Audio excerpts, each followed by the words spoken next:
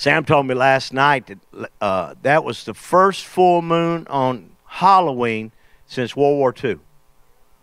Amen. So the world is revolving. It keeps moving. Amen. Hallelujah. So are you comfortable? One of the things I enjoyed about last night was not just the kids, but the young people I saw. And I say to those that are ministering to our kids and to our young people, sometimes Hollywood taints the way you think. Did you know that Simon Peter was probably 20 years old when he walked on water? That the other disciples were actually younger than him? That at the age of 13 to 15, you worked up under a rabbi, and Jesus was considered a rabbi at age 30. That's why they called him Rabboni. So when you think of that, you realize that he actually has some teenagers with him, disciples, which helps you understand some of the crazy things the disciples did, amen, and said. I think sometimes we wait till folk get into a mature age to think somehow God can use them. That's not true. Amen. He's using our young people. Can I get an amen? Amen. Just keep that in mind as you read through your scripture and see things. The reason I say Peter's probably the oldest, we know he was married because he had a mother-in-law. We know he talked about paying taxes. He didn't pay taxes till he was 20, 21 years of age. And Jesus said, go catch a fish. James, don't you love that? Go catch a fish. He even opened his mouth, and there was a denarius inside his mouth to pay taxes. And Jesus knows where the money is. Amen. Well, you don't have to amen me on that. I just know that. Ephesians chapter 6, verse 5. Slaves, well, I'll tell you, what a year we've had, huh? All the protests and rioting. I want you to be a little more kingdom-minded about things.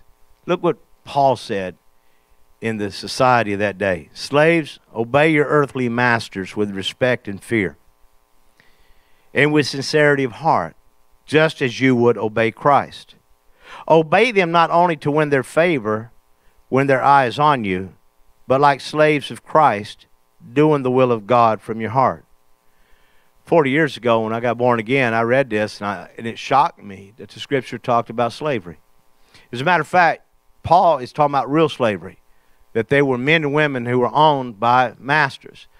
And he says to them, make sure you do in such a way, that you live in such a way, that you obey them to win their favor, like slaves of Christ, doing the will of God from your heart. Verse 7, serve wholeheartedly as if you were serving the Lord, not men, because you know that the Lord will reward everyone for whatever good he does, whether he is a slave or free.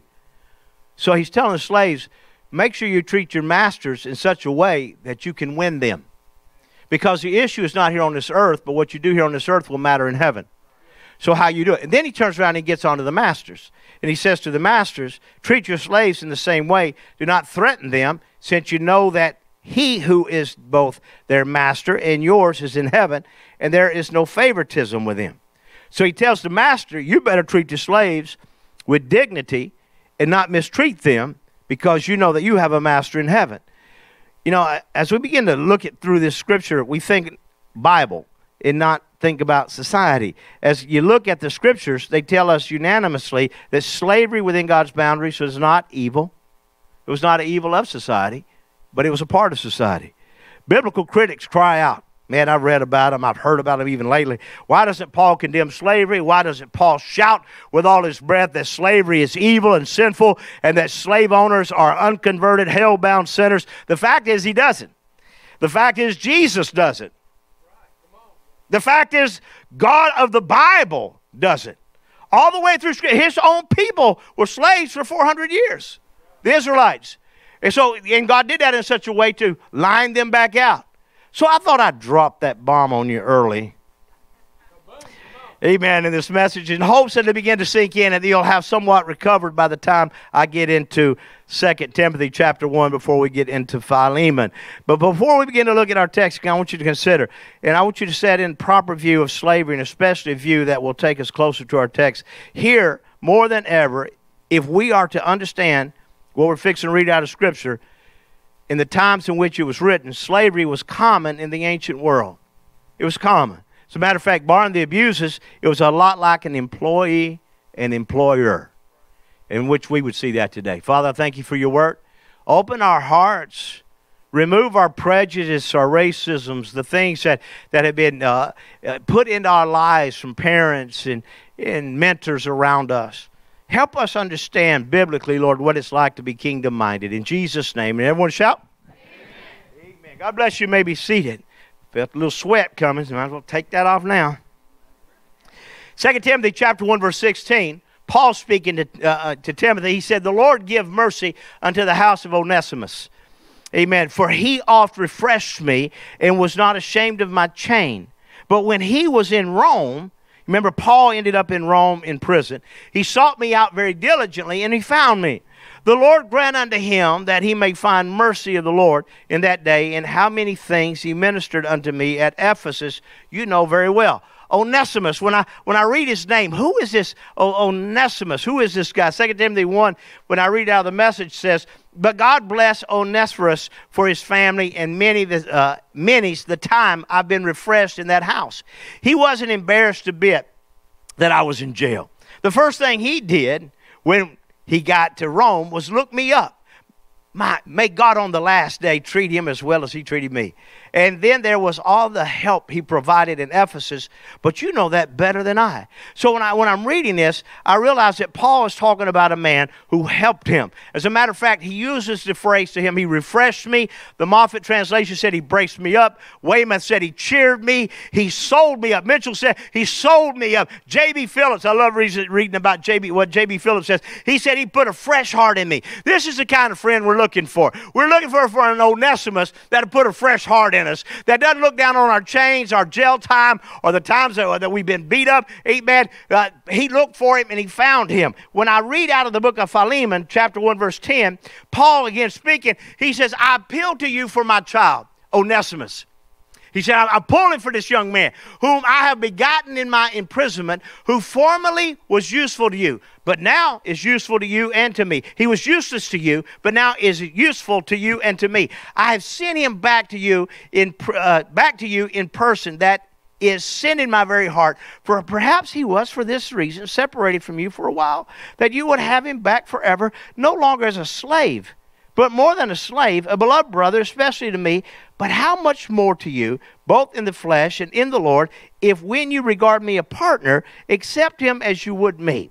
But if he is wronged in any way or owes you anything, charge that to my account." I call this Be Onesimus. When I read about this young man, Paul said he was not afraid of me. The background to this, the book of Philemon, is the story of a slave. Matter of fact, a slave by the name of Onesimus. The scripture, amen, begins to bear out that he was a runaway slave.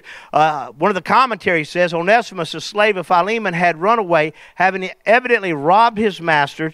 Chapter 1, verse 8. His travel somehow brought him to Rome, where in the providence of God, he came in contact with Paul. When I say providence, this is that thing when I walked in at the vet's office. It's just providence that I showed up at the right time, right place. Amen. And that I did. So this guy's a runaway slave. As a runaway slave, he finds Paul in Rome, and we read that when Onesimus in some way became useful to Paul, but Paul realized that Onesimus had a responsibility. In other words, they begin to talk. He said, well, the truth of the matter is, Paul, I'm a slave. Philemon was my master. I ran away from him. Amen. I know I'm in a little bit of trouble here. So Onesimus was a very fortunate man. At one time, being a slave, he stole. Also, somebody brought that out. But now an accepted, beloved brother. How many realize that as you're reading this story, you start seeing yourself in it? Let me bring it out to you. First, he gets an undeserved substitute. Amen. In other words, Paul said, if he's done anything wrong, I got it. I got his back. I'll look after it. And that's what Jesus did for us. We didn't deserve the substitute of Christ, but he took care of us. Second, an unpayable debt. All of us have sinned. And third, an unbelievable payment, which is the cross. Now, as I break this down to you, I want you to catch it. An undeserved substitute. Philemon chapter 1, verse 17. If you count me therefore a partner, receive him as myself. Or if then you regard me as a partner, Accept him as you would me. Paul begins his discourse with this condition. The stipulation seeks to find a common ground that is regarding Paul as a partner in the faith. So he looks at Philemon and he says, you know what? I know you're mad at this guy. I know that he was a slave. I know he ran away from you. It looks as if he stole from you. But I want you to know something. Amen. If you count me as a partner, receive him as myself. The word partner there is the word koinonos, which we get the word koinonia, comes out of it. It's a fellowship, a partnership based on a common life. In other words, Paul's throwing it out there like this. If you love Jesus like I love Jesus, then you're going to accept this guy back. If you are really born again and saved and been forgiven, I want you to know something, my friend, that you want to bring this fellow back into your life. In his heart and mind, Philemon most certainly regarded Paul as a partner. After all, it was Paul who led Philemon to Christ. Philemon owes his eternity to a young man named Paul who led him to Jesus. Amen. It was Paul who refers to Philemon in the opening sentence as a beloved brother, a fellow worker. He was indeed a partner with him, a fellowship of faith. We got this koinonia together. Understanding that condition is met, that is, Philemon recognizes Paul as a partner, then the result of the condition is accept him as you would me. If you love me, then you're going to accept him. I love when brothers and sisters have such a connection with one another that they say, listen, I'm going to send somebody to you, and if you love me, you're going to love him. I've done that before to help guys get jobs. I was offered a job in youth ministry years ago, and I told the guy, listen, if you love me, you'll love my friend. Amen. And some of you don't even know the story. I won't go into it because it may expose the love that I actually have for people. But I brought a man into this area because I said, and that was it. If you love me, you're going to love this guy. Amen. That's what Paul is saying to Philemon. If you love me, if you care about me, I want you to love Onesimus. I want you to bring him back. I want you to forgive him as you would forgive me. Thus, Philemon was standing there looking at Onesimus. He was to see the face of the Apostle Paul. If you're looking at him, you're looking at Paul. Jesus takes our place. And this is the analogy. You can't lose this, my friend. Amen. Jesus appeals to the Father on our behalf. Jesus said, hey, if you want to see David, look at my face. You want to see Joseph? Look at my face. I am the substitute for them. The word is atonement. Everybody say atonement. Amen. This is that revelation you catch as a believer in Christ. Atonement is the true meaning to Christ's death for me. Sacrificed himself in the place of us. Amen. In the place, we were condemned. 2 Corinthians 5:21 says, he who knew no sin became sin on our behalf, that we might become the righteousness of God in him. Paul described it to the Galatian believers, amen, that Christ redeemed us from the curse of the law, having become a curse for us. So first, we have an undeserved substitute. I didn't deserve Jesus. You didn't deserve Jesus, but we accept Jesus. Can I get an amen? Amen. We were like that runaway slave. And again, here's Christ standing before the Father saying, look, I'm standing on his behalf, a substitute. Second, unpayable debt. Paul said in Philemon 1:18, but if he has wronged you in any way or owes you anything, charge that to my account. Now, I know many of you didn't. Some of you older folk may come up with an account. I had a running account at Miss Ruby's store when I was a kid. Amen. If I got orange juice and a Three Musketeer, put it on my account. It's one of them cool things at 12 years of age. Amen. You don't get that anymore. Folk just don't do that. They call it credit card now. But back in the day, they just wrote that down on a little pad, and you just, you had to pay. Well, Paul said the same thing here. Charge that on my account. Onesimus had incurred a debt. Amen. A debt which he could not pay. He would never be able to repay it. Amen. He owed Philemon. It was a monetary debt. And we know that Onesimus was a runaway slave. The price of a good servant, amen, in 60 AD was 500 denarii. That would be the equivalent to almost a year and a half of a free man's wages. Almost an impossible amount for a free man at that time to save, let alone a slave. So he owed this huge debt to Philemon. In addition, it is apparent that Onesimus stole possessions or money from Philemon, possibly to fund his escape. So here he is. He's escaped. He's incurred a second debt, not just the first one run as a slave, but a second debt which he couldn't repay. Amen. The penalty for that was death. So I read the scripture that the wages of sin is death. So I look and realize that we have this unpayable debt in our own lives. I can't pay this debt. I can't do enough good things. I can't be kind enough to others to pay the debt that is on my life in order to secure me to heaven. Amen. So Onesimus couldn't either. So no matter how long he toiled or how good he was, Onesimus had broken the law. Justice demanded his life. It could only be satisfied by his death. It's a very bleak picture. Yet, that is the exact picture that you and I got, amen, and all of humankind faces. This is the word we got to get out to people. You know, I'm concerned about people coming back to church, but I'm more concerned about reaching folk that are on the preface of hell, amen, on their way there. Somebody's got to reach them. Somebody's got to tell them, you know, you got a debt you can't pay. Amen. But you got a substitute that'll step in for you if you'll accept it. Amen. That's all you got to do is this. Amen. And like Onesimus, amen, he stepped up. He began to learn the debt which God placed as a penalty for disobedience was more than physical death. It's this thing, you know, if I just died physically, that's okay. If I knew that through the word of God, that if I just died, I died, that'd be one thing. But to know that when I was born, there was a spirit inside of me, amen, that's going to live forever somewhere. And that God gives new bodies to those that go into the kingdom of God, amen. Then I start realizing that death is not the end of anything. It is a transition. It's a moving from one place to the other. And I want to make sure, by the way, let me just get this to help you understand. The scripture teaches that everybody's going to heaven. Everybody going to heaven. Everybody. Oh, thank you, Jesus. Everybody go. You mean my unsaved, abusive grandpa's going to heaven? Yes, he's going to heaven. But he's not going to get to stay. The scripture says when you get there, God's going to separate the goat from the sheep. Right to the left, the righteous and the unrighteous. Those covered by the blood, those that accepted him and those that didn't. Amen. You follow me?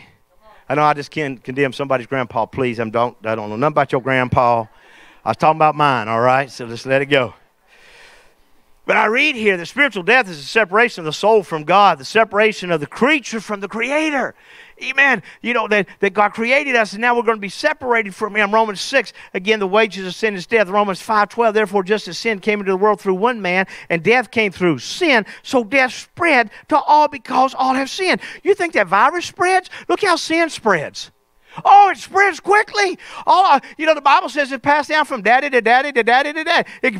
Father to son, father to son, father to son. It's like, you know, God bless mama. She's pretty pure in all this. But us men, we get spanked for this thing, man. Because our stubbornness is passed down. Our lustfulness is passed down. Our anger is passed down. Things that we've done is passed down. It's just like it's virus. It's easily caught.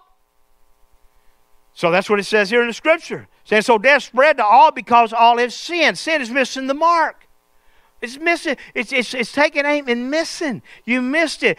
You missed the mark of perfection, holiness, a mark that we all have missed. We all missed it. And like Onesimus, my goodness, he a lawbreaker under the death sentence, a penalty of death, a debt that we could not pay. And when I'm reading what Paul's saying here, he's saying, Onesimus, you need to go back to Philemon.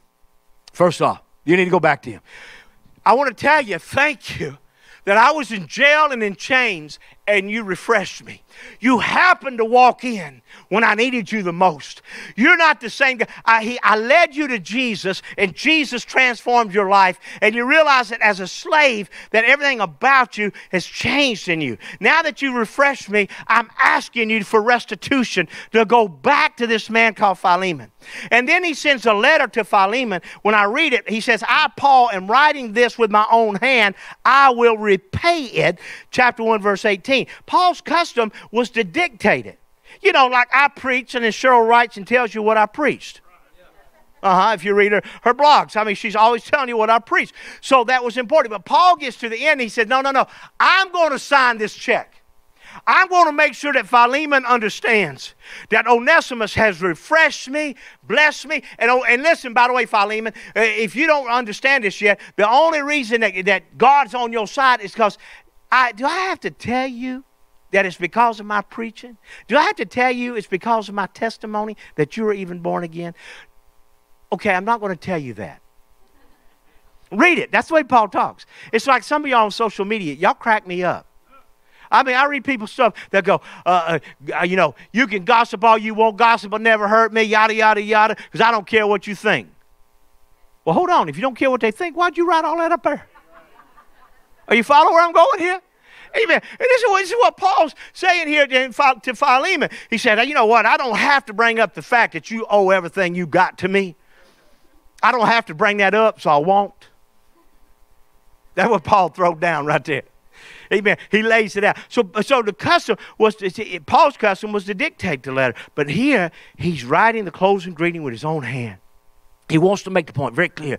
I will repay it. Amen. Just know this. I'll take care of this guy. Paul accepts completely whatever debt Onesimus has incurred. Amen. In his robbery and in his subsequent flight. Amen. Paul was so concerned about reconciliation that he would pay the price. Amen. And that's what Jesus did for you. That's what Jesus did for me. Amen. That he paid the price. Because of his great love and desire for us to be reconciled, he paid the ultimate price. You know why I worship, amen, the way I do? It's because I realize I don't deserve the grace and the mercy, the air I breathe, the blessing I've got in my life. Amen. But he's so good to me. Hallelujah. He reconciled me. He blessed me. 1 Peter 1:18 says, for you know that it was not with perishable things, such as silver or gold, that you were redeemed from the empty way of life handed down to you from your ancestors, but with the precious blood of Jesus, a lamb without blemish or defect. Amen. He was chosen before the creation of the world, but was revealed in these last times for your sake. Through him, you believe in God, who raised him from the dead and glorified him, and so your faith and hope are in God. Amen. There is, when I read this, he not only nullified the debt, but he imparted righteousness to me. He didn't say, hey, okay, I'm going to get you. No, I'm going to make you right.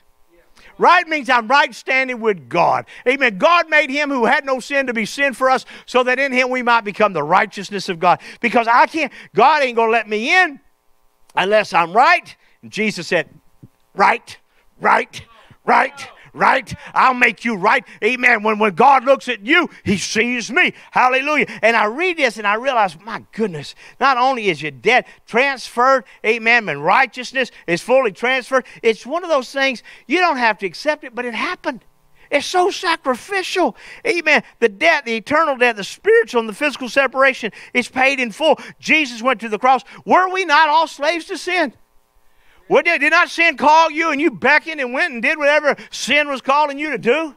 And even though you even fight it right now and you still struggle with it, but you have to keep fighting with it. Amen. You can't quit fighting with it. But eventually you get free from it. Amen. That's what God does in your life. Romans 3:25. God presented him as a sacrifice of atonement at one moment. Made us one through faith in his blood. He did it to demonstrate his justice at the present time, so as to be just and the one who justifies those who have faith in Jesus, paid in full. When Jesus died on the cross, when he said, it is finished, amen, he didn't say, I'm finished. It's finished. What was he talking about? Atonement? Amen. A new destiny, a new identity, a new eternity, a new creation in Christ. We don't have proof. However, by the simple fact that it's in the Scripture, I have to believe it. It's one of those things, I can't prove it, you can't disprove it, but I believe in all my heart that Onesimus went back to Philemon. And I got some glimpses that I picked up on, amen, as I moved through Scripture. And we never know about the consequences that will take place as a result of acting in a way that honors Christ.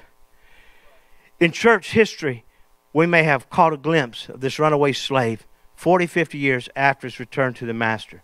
The story goes that Ignatius, and, you can read several of, I'm trying to think of this one guy, Joseph, I'll get it later. Who? Not Jehoshaphat, but there's a historian that wrote that people look at. It's not Scripture, it's the history. Josephus, thank you, sir. Josephus wrote about it. So when you read it, it comes back to you to realize that so many of the Bible that's written, these guys were witnesses to it. So it goes that Ignatius, one of the great Christian martyrs, which means he died for his faith, is being taken to be executed from Antioch, his church, to Rome, just like Paul. As he goes, he writes letters which still survive to the churches of Asia Minor. He stops at Smyrna and he writes to the church at Ephesus. And in the first chapter of the letter, he has much to say about their wonderful bishop, the head of the church, the pastor.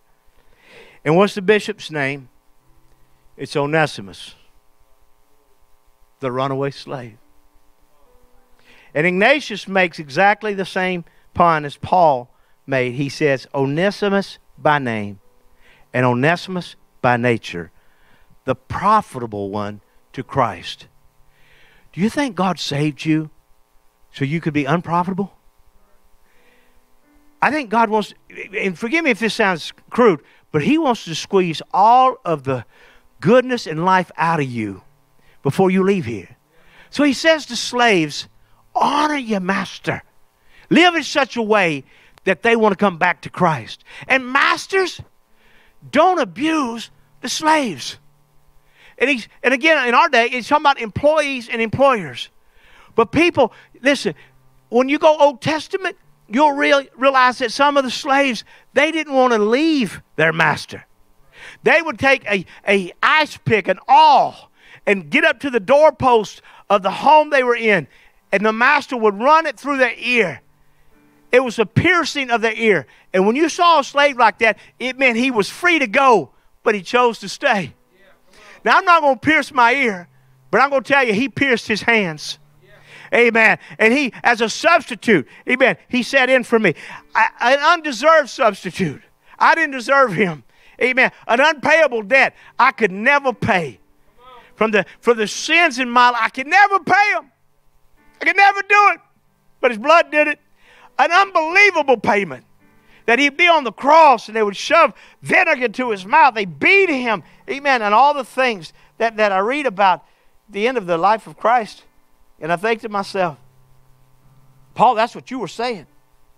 That you'd be that for this man. Amen. That his life would be changed. There's an old song I remember from years ago. He said he paid a debt he did not owe. I owed a debt I could not pay. I needed someone to wash my sins away. But now I sing a brand new song, Amazing Grace. Christ Jesus, the debt is gone. Amen. Amen. Heads bowed, eyes closed.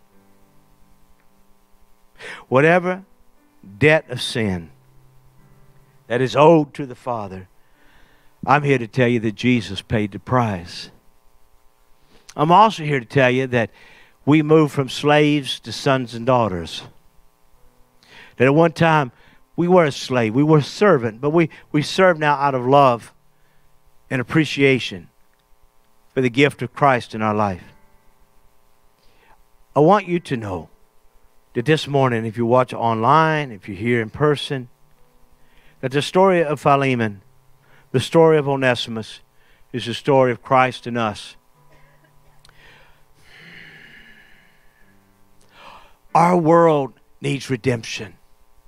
This time next week, we'll either have the same and better or a different president. We don't know what's going to happen within a week. Our economy could crash. There could be riots and pandemonium. But what our world needs is a dose of the gospel. And I don't mean that sugary. I mean to tell you that we were all born in slavery. We were all born in debt. We all have sinned and come short of the glory of God. There is no one righteous outside of Christ. God, help us. Help us to share the redemptive story of Jesus with a world that's going to hell and is so full of anger over past generations that actually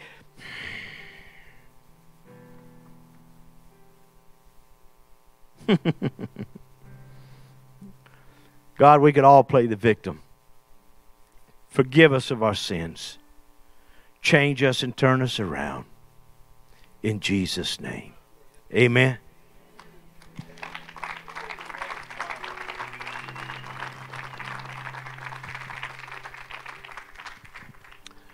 Be Onesimus. Remind yourself that you were a slave. You're a slave to sin. I know some of you say, well, Pastor, I still struggle with it. That's right, you struggle with it. There was a day you didn't struggle with it. You just gave in to it. Amen. Keep on struggling. Keep on fighting. Amen. Keep on believing. I'm going to stand on this book. Amen. Amen. We have an undeserved substitute, an unpayable debt, an unbelievable payment. He paid it all. Hallelujah. Amen. And if you need prayer for your body, would you stand? Just need prayer for your body. Would you stand? Thank you. Thank you. Amen. Amen. See, one thing I really believe in is that I need this body to work until God takes me home. whatever age that is. I just need this body to work. Just keep right on working. Amen. I need my hands working. I need my body working. You know, my father-in-law is 87, fixing to be 88. He's still kicking, fixing to have surgery to give him more time. Amen. As long as you're here on this earth, there's purpose in your life. There's something God wants you to do. Amen. He got something for you. There's somebody next to you. Put a hand on Frank there. Put a hand on Donald. Put a hand on your wife there. Amen. Reach out and touch one another right here. Amen. Somebody get Keith. Well, step over there and put hands on him too, because he needs healing too. Amen. Get a hand on my sister over here. Amen. Somebody put a hand on her right here. Somebody get a hand on my sister here. Father, in Jesus' name, the name above all names, God, I stand knowing that you took our sin. But not only that, when they beat your back, you took our healing. God, and you said by your stripes we were healed. So we're going to stand in the beloved, in the blood of Christ, amen, covering our sins, knowing that the beating you took, the abuse that you went through, you are a substitute for us for a payment we couldn't pay. So God, we stand believing that we're healed. And we call out right now to you, Jesus, heal our bodies. Jesus, heal our bodies. Jesus, heal our bodies. Give us wisdom, God, to move forward. Whatever genetics we came into this world with, God, we pray in Jesus' name you reverse that and make us more like you. I thank you for healing. Now touch our minds and drive depression from us. Take away the clouds and the darkness that would try to take away our memories.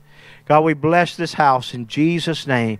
We stand on our healing. Amen, amen, amen.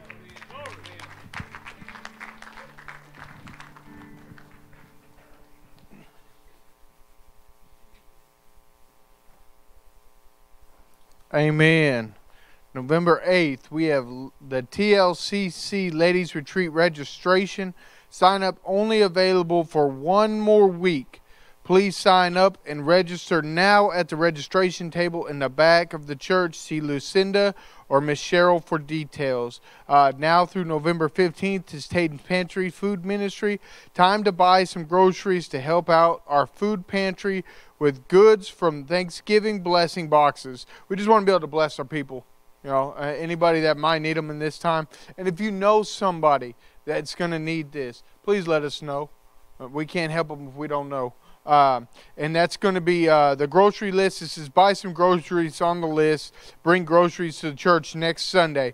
It's that easy. Food will be distributed on Sunday, November 22nd for Thanksgiving. Is it Miss Lucinda? Do you see a list in the back? I don't know if they're supposed to get that to. Does anyone know? Oh, we're out of them. Okay. Well, we're gonna make sure. I don't know if it's online or not. I don't want to lie to nobody. But I will tell them. What's that? Lori posted it on her page, her Facebook page. So look up Miss Lori. She's got it on her Facebook page. That'll really, really help us out. November 3rd and through November 11th, vote and pray. Okay? All right? Amen. We need both of those things. Pray for our country. Vote by November 3rd. Pray for our veterans. For Veterans Day is November 11th. H, is there anything you want to say about that? Yeah. Well, yeah, no, just it says pray for our country, vote, and and that ties in with prayer. Amen. Amen. Again, I will reiterate what Pastor always says, and that's we vote for life, okay? In this house, and we're Bible believing, we vote for life. Yeah. First week, midweek, bring the youth. Anybody you know that's that age, bring them out. We're going to hang out. Also, the adults are going to be meeting in here with Pastor. Excited about the next season of this church, and see where we're going to go. See what's going to look like. The truth is, yeah, the future is unknown, but it's always been unknown. That's the reality. Does it look ugly? Could. And there's also hope. So, and the fact is, our hope is not Donald Trump. Our hope is not Joe Biden. Our hope is Jesus. And so we have to remember that. We're going to keep believing and keep trusting that Jesus is bigger than anything that this world can dish out. Amen. And so we're going to keep believing for our God, and we're going to keep praying for our president. November 3rd and 4th, it's going to be the first week, midweek. Come and celebrate with us. Hang out. It's really just that's what it's all about. It's about hanging out. It's about fellowshipping. It's about sharpening one another. December 12th, it's going to be our Hobo Christmas. Save the date. Join in on the fun. Bring soups, stews, chilies, dumplings, desserts, etc.